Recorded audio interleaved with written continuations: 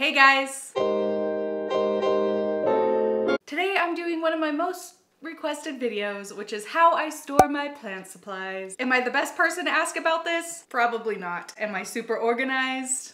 No. Quick note, all of the supplies I show you in this video are my tried and true supplies I use quite frequently-ish, kind of frequently-ish, for my plant maintenance, my plant care, keeping the little plant babies happy. So I will have links in the description box so you can try some of my favorite products for yourself. Let's just get into it. I bought these little cubes, these wicker cube baskets from IKEA. They have a lot of really similar ones on Amazon though, if you don't have IKEA near you. This one here has my plant supplies. So we're gonna pull it out and I'm gonna show you everything that's in it. This is kind of miscellaneous supplies that I use more frequently.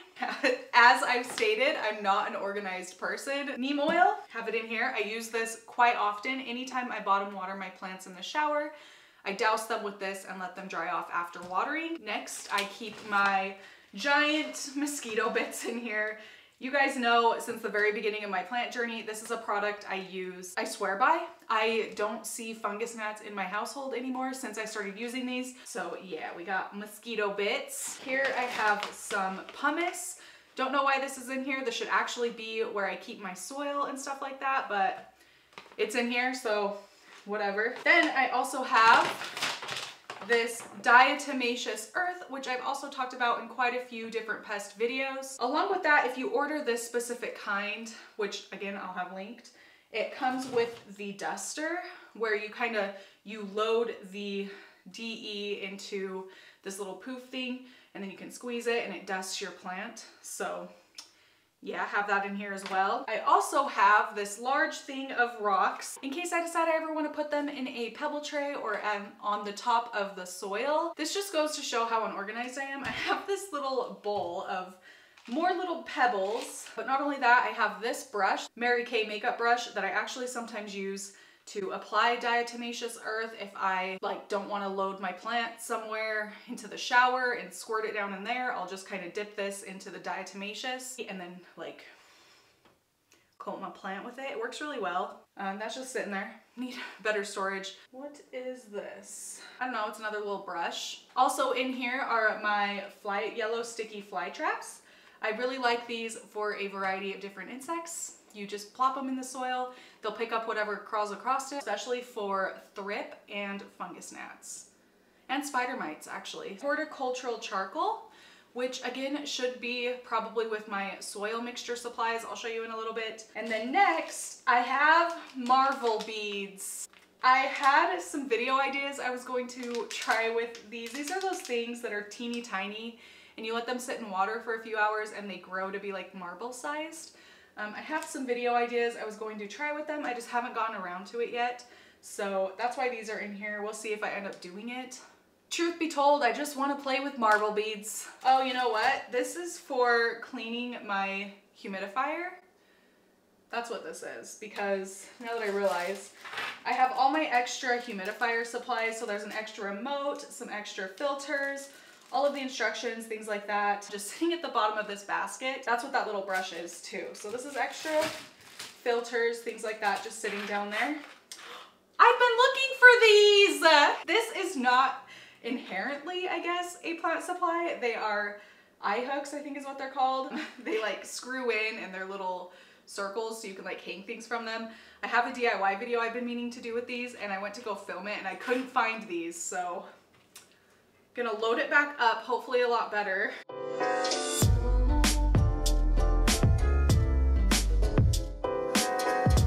So those are all the supplies I have in this wicker basket inside my house. I should also mention, I'm out of this plant supply right now, but I do keep my dehydrated sphagnum moss in this basket as well with all of these supplies. Usually I'm out of it though. Thought I would mention it, and I do keep the opened bags of the sphagnum in a large Ziploc bag. One of the big babies. Yeah, that also normally goes in there as well. Okay, so there is the wicker basket we just went through and I showed you, but over here, next to this little shelf thing, I have next to that some bamboo plant stakes. These are 2 feet long.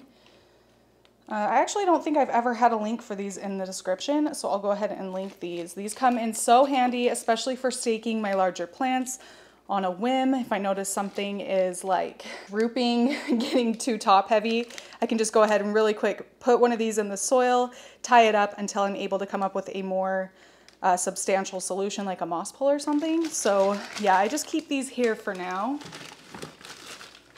Fits like a glove. And those are only like $3, so highly, highly recommend. And if you thought that was unorganized and random, we're now headed outside where the real madness begins. Okay, so at this point, I'm going to have to voice over the video because my little neighbor dog is so yippy and would not stop screaming all day. So here we are. Anyway, this is where I store most of my potting supplies and planters, things like that. So yeah, as you can see, again, there is really no rhyme or reason to this. I definitely need to come up with a better method, some sort of like shelving solution so I can organize these pots by size maybe a little bit better. I mean, there's like soil in some of the pots, there's saucers everywhere, I can never find them. You guys, I'm just being so real with you. This is how I store my plants. Not great, not too great. So then also on my back patio, I have this shelf thing. Here are some more potting supplies. This is where I do most of my potting, of course. So there are my potting gloves. I have some extra planters right here that I have been bringing in and out every time I go to repot a plant because it's too cold to do it outside right now. So I have to haul a load indoors in order to pot. And I just haven't ended up using these ones yet, but I do think they're very, very cute. And then this is my little box thing I use to keep soil in for easy mobility. Is that the word? Mobility. Then just down on the bottom shelf, I have this beach towel thing. It's just a really thin towel I use to lay out now to keep things more cleanly as I'm repotting. It helps. I can just kind of wad it up in a ball and shake it out outside. Then I have some propagation vessels or some things I use again to keep soil in as I'm bringing it in and out. Then here I have my favorite black gold all-purpose potting mix. I swear by this stuff, plants love it. And I also have some black gold perlite, both of which are linked in the description. And I just keep these in a large like Tupperware thing, tote thing.